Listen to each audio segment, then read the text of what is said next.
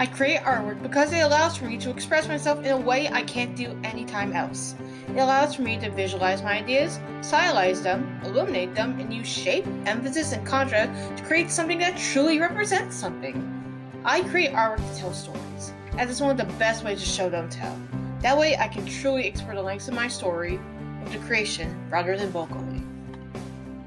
The ideas behind an entire set of works purely from the internal and external mental health struggles I lay out for myself.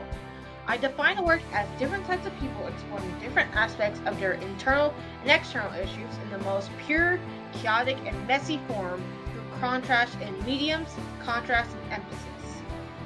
In that way, I can use my own experience and thus my own concepts of how I could see and interpret more vividly and broadly, taking from my life and putting it into here via the idea of symbolism and metaphor.